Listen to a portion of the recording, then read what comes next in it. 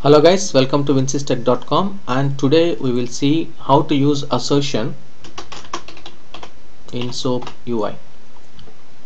Right, so let's open SoapUI, then create a file, new soap project.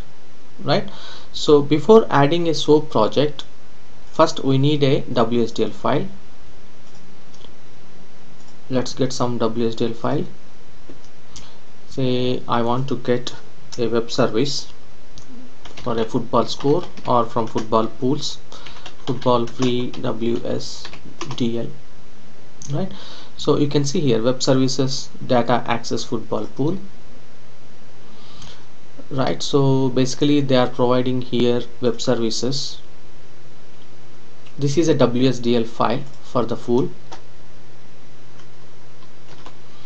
Right, copy the link and go to SoapUI, file, new soap project, and paste the file, and automatically picks up its name. You can give any name here like football pool. Right, you have already one with the same name, so I will write so football information or football matches. Right, click OK. Right, you can see here it's loaded all its corresponding requests. Right, okay, so you can see here all the games corresponding request. So if you run this request, and you can see the response from corresponding match 1 and date and play time, right, with some information, countries, etc. So these are all so many requests here. Say you can get all the goalkeepers here. So if you want to get all the player names, you can go to this request and you can request this like this. Right, so you can get all the player names here when you run this request. So now I want to introduce a new feature called assertion. So what's an assertion? Assertion is nothing but, maybe if you know already about automation like Selenium automation, QTP automation, even when you record and play some scripts in IDE, then you are going to add some assertions. Like assertion is nothing but you are verifying something, a element or a text presence or a names or something, whatever you want to assert, verify something in part of a automation testing. You have to use assertion, means make sure it's there in the test.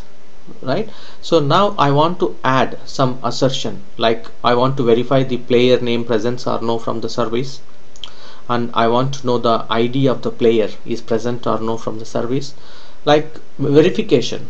Okay, so by using assertions you can do that.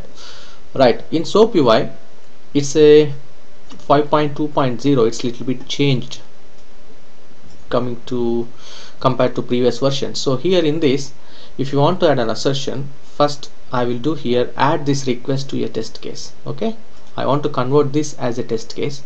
For that, first I need a suite. So okay, I can give a name here, say custom,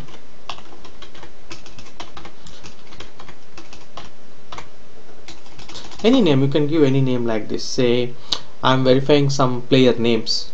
Okay, so player names, that's my suite name.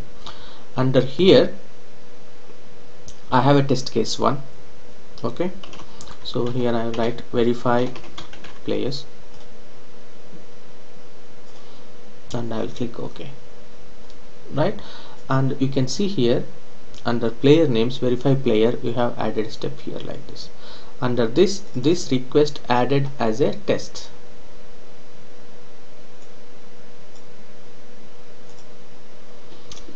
Right, so now the same request is here converted as a test case, and run this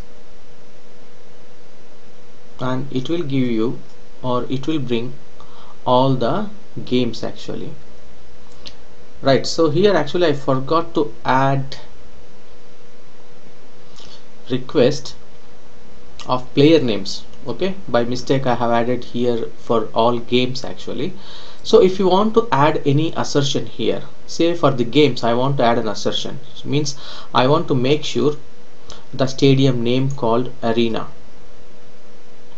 in the request or from the response. Okay, so here I have one stadium name called Croatia or Brazil, so I want to assert this present or no from the web service. Okay, so here you can see assertions, click that, and here you have a plus icon here, click that. In that, go to here property content and contains. Okay, so this will go and search, means you are adding an assertion which contains a string token, okay, a string value. So click add, and it's asking you which type of assertion, means which type of string you want to make sure is there from the response. Okay, say I will write here India. Okay, means I'm expecting India from the response. Say click OK. Right, can you see here it's automatically displayed already result. It's failed, means the assertion is failed. Okay, because there is no India from the response. Okay, even if you run again,